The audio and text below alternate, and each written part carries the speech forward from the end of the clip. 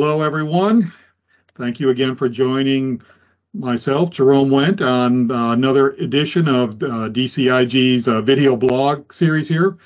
Joining me are Ken Clipperton and Todd Dorsey with DCIG. They're both analysts. Today, we're starting off a new year, and we don't have a whole lot to share. Just kind of kicking off the year. So I've been doing, however, I've been doing some research over the month of December. So I'm just going to kind of take the lead today and just share a few thoughts that I've had. Specifically, one of the things I've been doing a lot of research on is on the topic of deduplication, specifically how more deduplication appliances are becoming software-defined solutions to meet sort of this new demand of hybrid environments.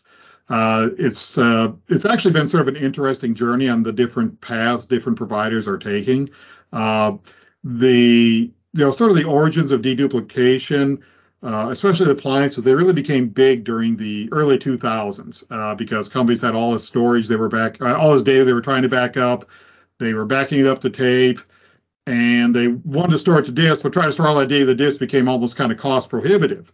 So deduplication became the technology du jour, for lack of a better way of putting it, where companies really were able to reduce their data stores, and they were able to get fairly significant data reductions.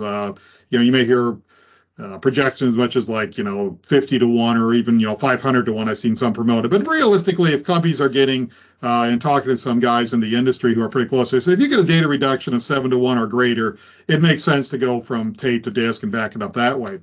And that's all been fine and good, but what's happening is more companies are deploying hybrid data centers, and most companies are. I'd say over 90% have gone down that path. They have virtual environments and they're still backing up their data. And when you move into the cloud or even in an on-premises environment that's becoming increasingly virtualized, you're creating, you want to try to create this infrastructure as a service in your environment, and trying to back up to that using a physical appliance, it kind of breaks this whole infrastructure as a service model. So more of these providers are providing these software-defined solutions. They're taking the physical appliance and making them software-defined.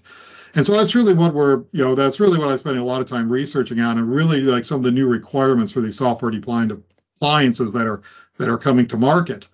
And what we're seeing is that that some of these, in fact, I would say almost all the software-defined appliances, and I'm not going to say all of them because all of them, they not all fall as category, and most do not really fit into that infrastructure as a service model very well.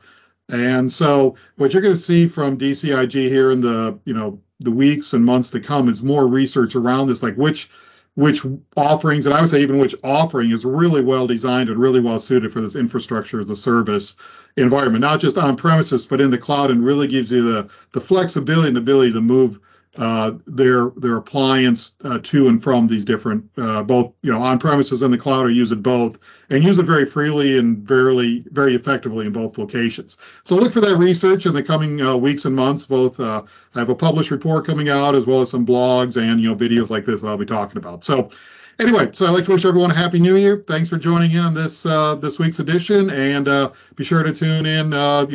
Continue to follow our channels. You continue to post more blogs on this topic and other things that are on top of mind with DCIG.